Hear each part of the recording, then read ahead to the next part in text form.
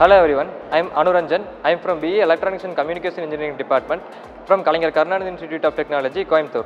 And he is Balasubramani and he is Ajai from the same department. We successfully completed our project and our project is automatic headlight switching system for vehicles. This is our device. It consists of a sensor unit and a control unit. Whenever the opposite vehicle's light falls on the sensor, it automatically changes to low beam. And whenever there is no light on sensor, it will changes to high beam. And whenever again the light falls on the sensor, it again changes to low beam.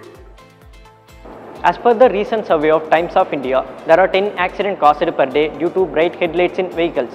And another survey from Government of Haryana, only 24% of people dimming their lights while driving in night times. To rectify this problem, we made a compact device.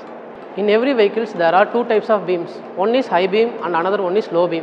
When we face the opposite vehicle during the night time, we must switch the headlights to the low beam. But 75% of the drivers are not doing it.